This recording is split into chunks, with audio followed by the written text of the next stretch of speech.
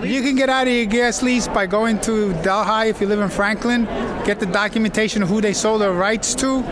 Well, now that you have a 10-year lease that's running out, you can get out very easily like I did. And if you didn't know better, now you can fight for your own land better because now you're not allowed to come on your land once you get them released.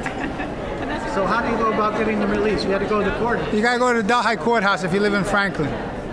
Now and you got to get the paperwork, and you do it yourself. You get there's forms to fill out that you send to these companies. And if you have 5 different companies that got your mineral rights in 10 years, you have to file one each separately, and then they'll send you a release form in the mail.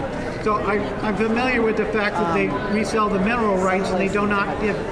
They don't tell you anything. They don't tell you anything. You've got to find this out. But at their county courthouse, you can find out all the information. They are legally obligated to document. And then you can find help from people down there to find the documents, or do you need to get a lawyer? We did it without getting a lawyer. We found out the companies and we filled out the papers. That they have forms that you fill out. You can get it from people that know how to fill them out. And you fill out yourself, and then you get it certified by a notary public, and each one, and you send it in.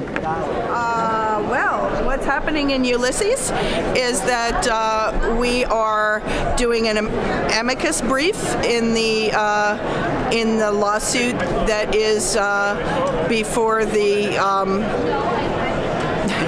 We've submitted an amicus brief for each of the lawsuits that have been brought against Home Rule.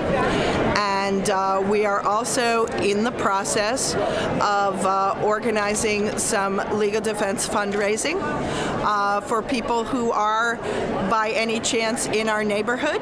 If you'd like to come to the Rongovian Embassy next Sunday, we're going to be having a great old time and raising some money for legal defense. That sounds good. Can you tell me a little bit about the time frame for the lawsuits? Because I'm a little bit confused. I heard there's a hearing in Penn Yan.